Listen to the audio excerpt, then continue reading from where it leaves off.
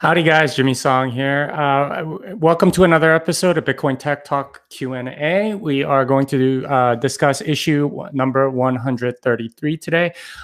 This is the newsletter that I sent to everyone that's subscribed to my email list. Every Monday morning at around 9 a.m. And usually I spend some time discussing it on Mondays and do a show based around it basically. Anyway, I haven't checked any of the comments or anything, so let me just make sure that everything is going. Okay, awesome. My monitor is a little bit off, so I fixed that. All right, so let me share and get started. All right, let's screen share the application window. Here it is. If you're not subscribed to the newsletter, you can subscribe using the show notes. There is a link to the newsletter. Anyway, this is issue number 133, which I sent out this morning. I can't believe it's already April 22nd. Doesn't it feel like the year's gone by really, really fast? Might just be because I'm getting older or something. Anyway, let me show a couple things first. My book is available on Amazon. Programming Bitcoin: Learn how to program Bitcoin from scratch, and the other one is applying for programming blockchain. The only dates that I have currently are in New York, and that's in New York City, May 16th and 17th. I'm still trying to figure out exactly the venue and everything else, but this is a great way to get started, and you'll have a very good solid understanding of what's going on after a couple of days of learning from me. Anyway, let's get to the actual Tech Talk stuff. All right, so some of the Bitcoin stories. Let's start off with improving SPV security with proof of work fraud proofs. So this is from Ruben Samson, and basically he's proposing that there be some sort of a fraud proof around proof of work. And this is where you have weird situations with some sort of a fork or something like that. You have competing chains. And the block header, the block header can serve as the proof of work fraud proof. So, there's a deep discussion on this in the Bitcoin devs mailing list. Here's what the mailing list archive can look like. But ZMNSCPXJ, I can never really, yeah. So I mean, there's okay. Here's now like a possible new attack as a result of this, et cetera, et cetera. Anyway, it's a great way to sort of learn about what fraud proofs are and things like that. If you don't know what they are, basically it's proof that somebody's cheating or something or committing fraud. There have been all sorts of discussions about what that would look like and doing it at what level and so on. We know, for example, that a possible proof that you can prove, for example, that a transaction was included in a block. Right now, it's not really possible to prove that a transaction wasn't in a block unless you download the entire block. At that point, you can do it. But yeah, that's kind of what a fraud proof is. Anyway, very interesting discussion. You should take a look at it. Here's the next one. Sound money, what it is, why it matters, and why 3 thought leaders believe Bitcoin is our path back to fiscal sanity. So this one's a little bit more economics based, and I'm quoted a few times in it. But basically, it's all about why sound money is so important and why hard money is a big part of what we're doing, what's needed in society. I encourage you guys to read this article as well. A new article from Paul Sork, and well, I guess it's not that new, but it was new to me. But this is a way of looking at the cost of mining, and the big distinction that he makes that really stood out to me is taking the miner subsidy, which is currently 12.5 Bitcoins, and the fees that they earn as 2 separate things, and thinking about them differently, because as he says, like one is basically like Visa or MasterCard fees, and the other is like the Fed, like expanding the money supply. They're very, very different from an economics perspective. Anyway, it's a very long article, but you may not agree with him, but he definitely provides a lot of data around what's going on. So I encourage you to read that as well. All right, this is a new thing that Blockstream announced this week. This is a forward contract. It's a new way of doing a Bitcoin derivative, essentially.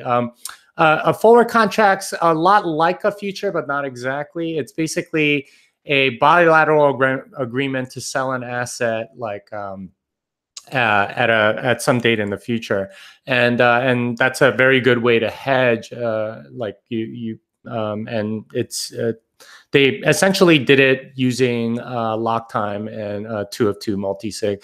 Anyway, Blockstream took the Bitcoin side of the trade, and I guess Crypto Garage, they're out of Japan, by the way. They took the dollar side of the trade, and they did it. Yeah, so interesting stuff, and I'm sure there will be some papers that will be coming out as a result of that. Yeah, I mean, if you want your trust minimized contract, you can contact Crypto Garage, and so on. All right, so let's take a look at the next 2 stories. This is really one big discussion, but I split it up into 2. This is Alejandro Rangel Pedrosa, who wrote a couple of posts to the Lightning Dev mailing list. And this is about the stale factory and channel problem. So essentially, it's possible to have a channel open with somebody, and you sign one portion of it, and the other person has the double signed one, which is necessary to settle on chain, but you don't. And that can cause some problems, and that's what this whole discussion is about. This other one is the broken factory attack, and this is an attack kind of based on the stale channel kind of problem. And if you have a bunch of channels and you do a particular thing, I don't know if I completely understand the details, but it's an interesting thing to think about with respect to all of the two-way transactions that you would need and what you can do to kind of screw someone over. All right, next one is from Breno Brito, a former student of mine. He's talking here about stable coins and what the possible why you almost always have to pay the price at some point, right? There's no shortcuts, and everyone thinks that they can kind of make money out of thin air or keep it stable using algorithms or something like that. But there's always some hole that you kind of have to figure out where it is, and then figure out where you're vulnerable ultimately. But yeah, very, very good article. And talking about stable coins in general, and why they can be very problematic unless essentially they're fully backed and centralized. It doesn't make it that different than the US dollar. All right, Bitcoin SV's horrible April by the numbers. So you might have heard about their delisting and so on. So definitely a few things that caused the price to essentially go from $90 to around $55. But what this article focuses on is, what does that mean for its security? And essentially, you can now attack the Bitcoin SV chain with a 51% attack for not very much. You need 47 exahashes per second to attack the Bitcoin network. You need about 1.5% of that to attack the BSV network. And as the price keeps dropping, this will become more and more of a problem, because and exchanges might be delisting, and not due to sort of like political concerns, but more as a way to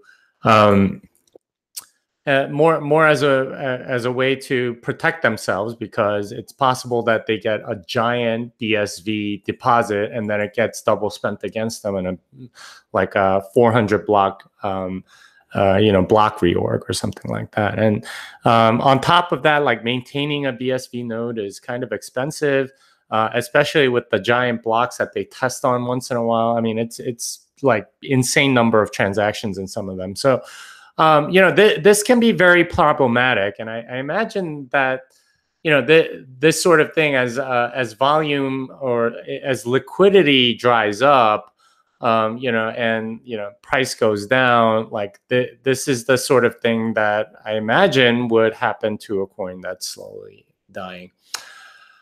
All right, so that's Bitcoin SV. Let me now turn to, well, let me just remind you guys again, Programming Blockchain, New York City, May 16th and 17th. Those are the 2 days right after Consensus. I am speaking at Consensus, and Magical Crypto Conference right before that, and that should be fun. And again, Programming Bitcoin, learn how to program Bitcoin from scratch by O'Reilly. My book is available on Amazon for $40.59, which is relatively cheap compared to the $70 retail price. All right, so let's see if there are some questions. I don't see anything other than AntiSuruc. Tell us more about your involvement with the exchange level. Well, I'm an advisor, and I met the founder, Chris. I don't know, like 6 months ago or something like that. And we were talking about what he was doing. And I got immediately interested because I knew like just how much exchanges generally screw over people. And we were talking about that, and he asked if I would be interested in being an advisor. I did some due diligence, and I found out that he's a legit guy, and he definitely knows his CS, and I thought it would be a pretty good fit given my technical background and stuff like that. Mostly right now, I'm advising them on sort of technical matters, like how to scale up the back end, how to scale up engineering departments and things like that, how to maybe like some tips on like how to get the attention of various VCs and so on.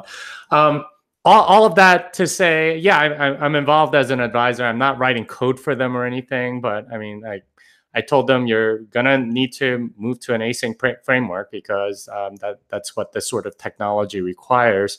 And I have money on the exchange. I'm gonna eat my own dog food before I recommend it to anybody else.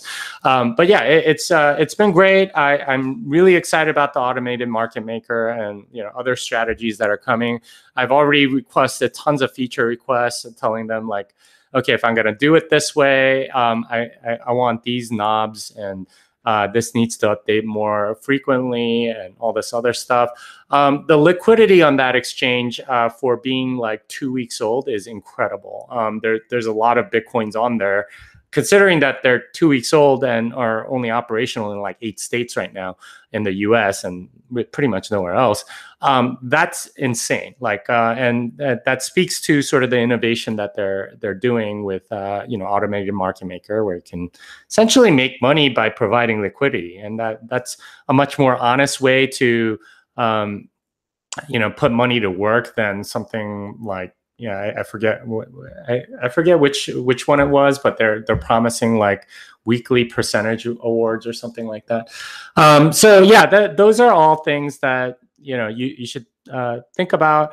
I really believe that this is the new model. It's like $5 a month, and you can trade as much as you want, and that allows you to do a lot more than the traditional exchange, where they take a percentage every time you trade. And like, you can't trade very frequently unless you're a giant whale or something like that. It brings a lot of the financial tools available to everybody else, and that's why their name is Level. They're kind of leveling the playing field for exchanges, and their vision is to ultimately level the playing field in other financial matters and as well. So anyway, that's what I'm doing for them, and I've been pretty upfront about it. I'm on the front of their webpage, so yeah, hope that helps. All right, let's see. Will you be at HCPP in Prague this year? That is Hacker Congress. I'm not sure if I will be. I'm gonna try, but I mean, like my travel schedule is just kind of insane, and I try to keep it to like one, maybe two conferences a month. And you know, I did one last month. This month, I did two last month. I had to move houses and stuff, so I took this month off. I'm traveling twice next month. I'm traveling once or twice in June. July is my vacation month. August, I think I have something booked already. September, I have one, possibly two, and I think Hacker Congress is in October. So depending on what's going on, we'll see about Hacker Congress. As far as thanks, Edward. I did have a great Easter. It was a lot of fun. We you know played with the kids and ate a lot of food. That's kind of what, and I in particular ate a lot of seafood and steak. So that was awesome.